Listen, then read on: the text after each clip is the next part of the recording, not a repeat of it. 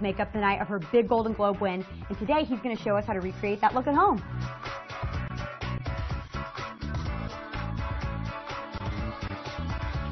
So, Christopher, what was your inspiration when you sat down with Jessica at the Golden Globes to get her makeup ready?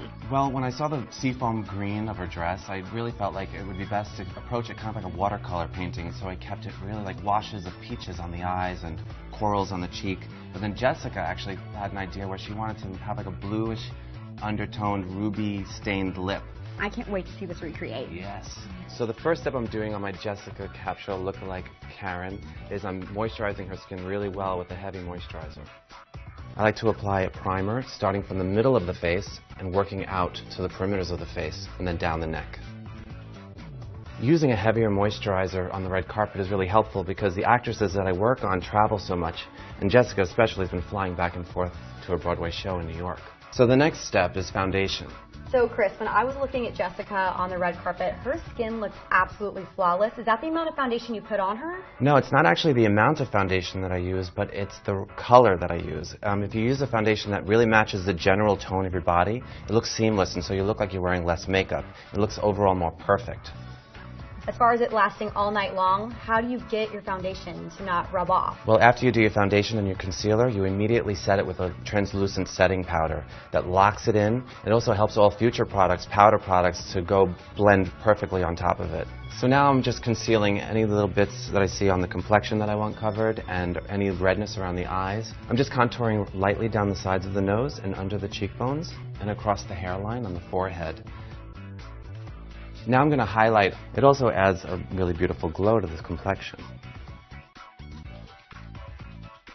Now I'm applying a very iridescent coral color to her cheeks, just on the apple of the cheek and working up towards the ear. It helps play off the light and give that fresh look to the cheek. Also, because Jessica's eyes are green, the coral really magnifies the green color. Okay, now for the eyes. You know, when I was looking at Jessica's eyes, I wanted to approach them as a watercolor, so I used really beautiful washes of peaches and bronzy tones. All right, so you're starting with the peach as a base, but her eyes seem to have depth to them too, so what was your technique? Well, I used just a simple wash of peach, just like I'm doing right now. But then I took just a little bit of a smaller brush and just a little bit of this rusty tone. I just very lightly hit the outer corner of her eye and onto the bone. I didn't tight line Jessica's upper eyelash line, but on Karen I think I'm going to because her eyelashes are a little bit softer and finer, and to get the same look I'm going to do that. I'm literally applying this cream liner right to the root of the eyelashes, where your eyelashes grow out of your eye. So now we're on to mascara, and you know, if your eyelashes are not very long or whatever, you can use a really great lengthening mascara and a thickening mascara, or you could even get to that strip of false eyelashes too, because remember, it's Hollywood, it's the red carpet, go for it. When you apply mascara to yourself, it's really important to get close to the mirror and make sure you throw your head back. Because if you throw your head back, you're forced to look down into the mirror, and therefore you're bringing your eyelashes as far away from your brow bone, and you're going to keep it a lot cleaner because you won't bump into your brow bone. So, Christopher, what are we doing for the lips? Well, the lip is going to be a real deep Bordeaux berry stain. And it's really important to create a stain because Jessica had really full lips and a very wide kind of mouth. So it's better to create a more diffused edge on the lip by staining it instead of painting it really strong with a heavy lip line. So for something that's dark, what do you recommend for those of us at home that might have fair skin as well? Well, you definitely want to go slow. You want to build it up. So it's about selecting a color and just slowly start tapping it onto the lips. And you can keep adding more and more as you feel you need. And using your finger definitely helps to have, it just catches right on the natural edge of the lip without like going crazy, overdrawing or any of that stuff. And I like how it just nicely presses it into the skin. It's not too harsh.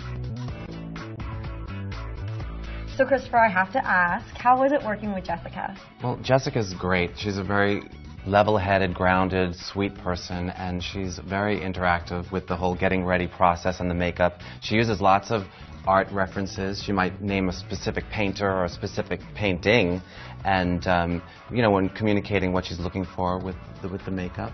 So she has a lot of input. Absolutely. You know, I really believe that actresses spend their whole career playing other people, and when you're on the red carpet, it's their one moment that they can really shine and be who they really are. So I think it's important that I interact with them and really let them have a say in who they're going to be on that red carpet. And stay true to themselves. Absolutely, yeah. So I heard you had a really unique way of adding primer to Jessica and not just on her face. No, I actually bring the primer all the way down the neck onto the body because, you know, when you're wearing a low-cut dress and a low-cut back and there's legs and arms and all that skin showing, you really want it to be a seamless transition from the face to the body. And the primer that I use is very reflective and smoothing, so it blurs the complexion on the arms and on the chest and on the back, and so there's a uniformity about the entire complexion. I was looking at her and thought, wow, you know, she looks like a vision. She was just like floating down the red carpet, so kudos to you. No, thank you. So seeing Jessica on stage accept her Golden Globe, she did look flawless. Did you have her keep anything in her clutch while she was at dinner? Well, I always make sure that my clients are left with a translucent powder and the lip color that they use. But I also have another secret weapon.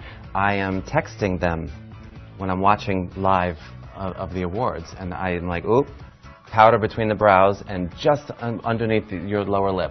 And, you know, so I give them direction during the show even. So it seems like you may or may not be detail-oriented. Well, you know, I really believe that it's all the fine little minutiae that add up to a really great effect and illusion in the end. So it's really important to pay attention to every detail. Well, Christopher, Jessica did look like the entire full package. So thank you so much for coming to show us how to do it. Thank you very much for having me. No problem. And thank you guys for watching Bella Sugar TV. See ya.